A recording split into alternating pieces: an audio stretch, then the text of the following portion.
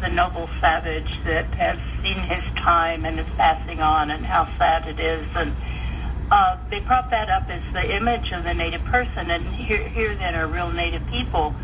And so there's this sense on, for the settler people, or even people in the world. I know when we went to the UN, well, these people just look like normal people, they're not like we imagined in the Hollywood movies. So maybe they're not real Indians, just honest, just people who are, carpenters and farmers, and Indians are in all professions, and don't always wear their regalia, which is for ceremonies and for dancing. Just dress in ordinary ways. And I've heard that time and again, that there's this concept of the primitive, that's very precious to people who think they killed them off, but they're keeping their spirit alive. And here comes a real native person, say a big Lakota AIM guy, who looks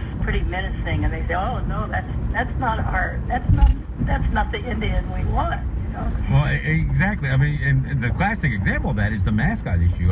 When you listen to a Washington football fan suggest on one hand that the name is all about honoring native people, and then on the other hand, the level of vitriol that is spewed from these people, right, because we say no, it doesn't honor us, and no, it's offensive, or no, it's derogatory, or no, it's a slur.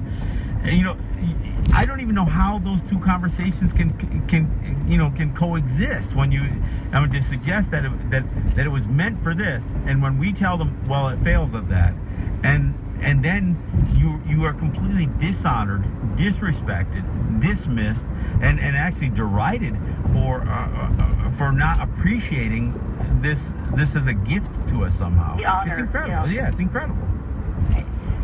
No, that continues, and it's, of course, teams throughout the country, high school and all. And I think that conversation that has awakened, and, it's really been sustained this time. It's come up time and again. At least I know, since I remember Russell Means by himself protesting in Cleveland, the Cleveland Indians. He's out there all by himself. I saw him on television, That was like in the 1965 or 66, and it comes and goes. But this time it seems, that it seems also the time for people to learn from that.